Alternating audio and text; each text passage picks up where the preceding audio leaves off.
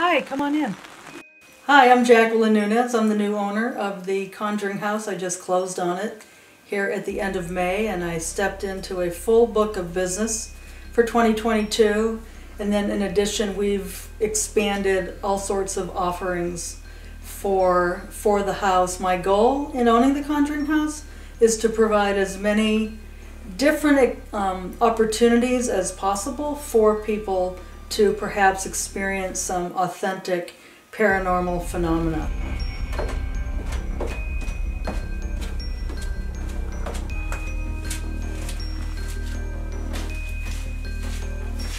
The three most active, right, in the seance library, the middle bedroom, and then this room.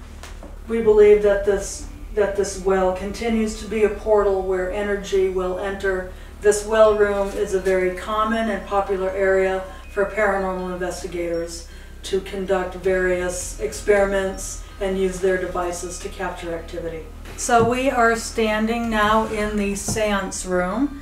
This room, along with the library in there, are among the most active areas of the house. We have captured light orbs in here. We have captured books being thrown off the shelf in the library. This is also the room where Carolyn Perrin was sitting, where the seance was conducted, where she was thrown into the parlor area after an entity attached to her levitated a table, slammed it down, picked her up, and threw her into the next room. So we are now in the middle bedroom upstairs.